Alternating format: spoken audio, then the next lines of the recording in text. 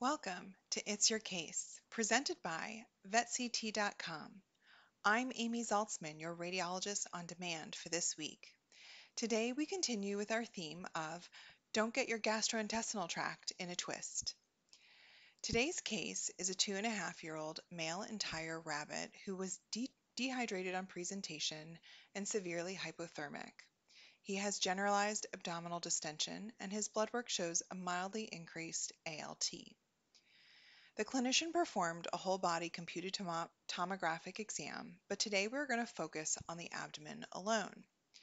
For those of you that missed my brief explanation previously about computed tomography, we're going to briefly review that in this image, or in these images, we're looking at two series of a soft tissue algorithm. The images on, or the series, excuse me, on the right is non-contrast or pre-contrast, and the series on the left is contrast.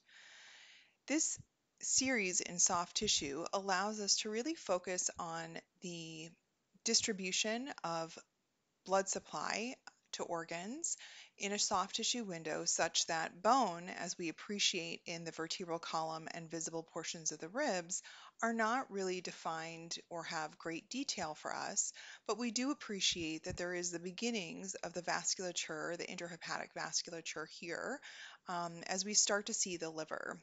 These dark area above the liver is the caudal aspect of the thorax, and this is air within the lungs.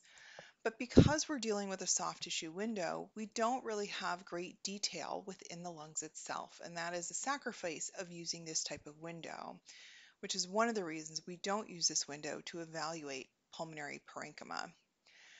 So as we begin to scroll caudally through the abdomen from the level of the diaphragm, we begin to start to see different organs. In the left side of the patient, and now coursing across the entirety of the patient, we see a very dilated stomach. We can see the enhancement of the gastric wall, and we see heterogeneous material within that does not contrast enhance, and that is consistent with ingesta. We see very bright structures, linear tubular structures, that were not present in the pre-contrast series, and that is consistent with a series of vessels. We start to see a larger structure in the right dorsal abdomen, and that is the right kidney. As we continue caudally, we'll start to see the left kidney as well. We also observe several tubular structures that have peripheral enhancement, and those are consistent with small intestine. And then we also have heterogeneous material filling some of those segments of the gastrointestinal tract, which in this bunny would be part of the large intestine. And then we have the caudal abdomen. Okay, so for the purposes of continuing to evaluate this patient, I've prepared what's called an MPR, a multiplanar reformat, so we can get a global picture of what's happening in this patient. And so in this MPR, we're looking at a dorsal plane, a sagittal plane, and a transverse plane. I want to blow this up a little. I'm going to magnify it a little, excuse me. As we start to see, and what we've seen in the transverse images, is that this gastric silhouette is markedly dilated with heterogeneous material. We see extensive and widespread dilation of the small intestinal segments that are all filled with a similar type of material.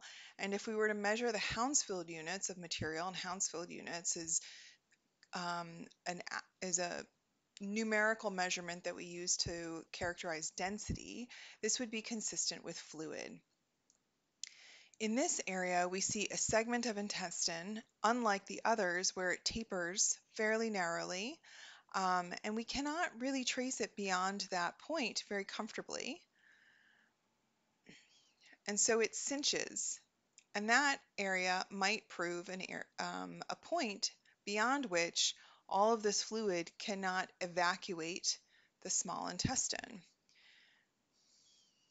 If we continue to scroll through this area, one of the things that we need to evaluate is what is the blood supply to this area? Do we feel like that blood supply is sufficient?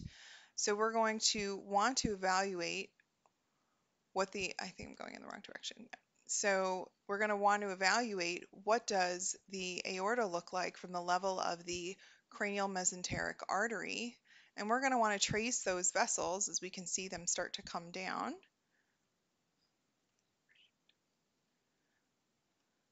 towards this area, and they arc around just a little bit, but they're still patent. We can see them without them occluding.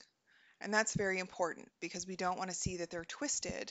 Then that would be consistent with something called a mesenteric volvulus.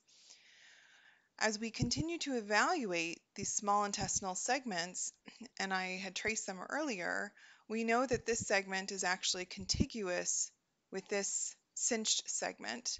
And what we notice is that these areas that have pretty distinct enhancement of the margins, this wall does not have such strong enhancement of the wall. And what that might tell us as the interpreter of this exam is that maybe the blood supply to the wall of this structure is not as good as it should be, and certainly not as equivalent as it is to the remaining portions of the small intestinal segments. We do see contents similar to the small intestinal contents in terms of fluid outside of the small intestine, and that can represent fluid within the peritoneal space or peritoneal effusion.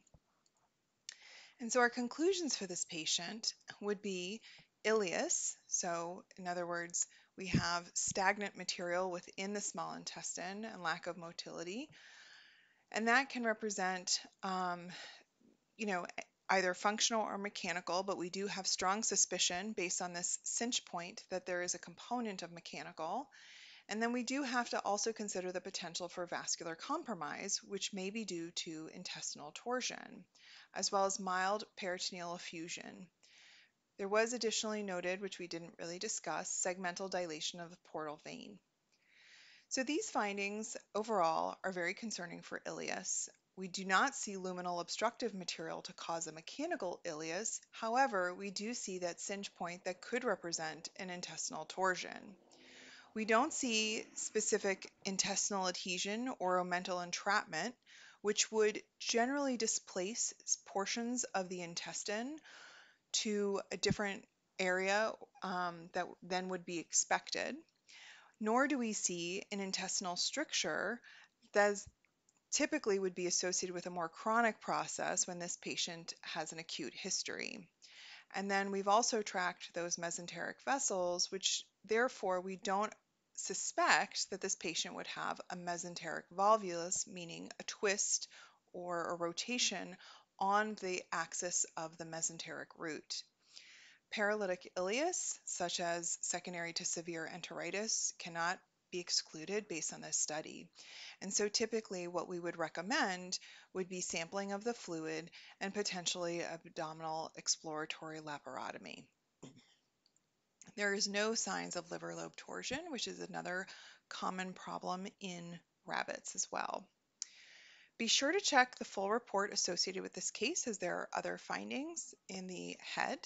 Thank you for listening, and remember, it's your case, so please post your questions on social media.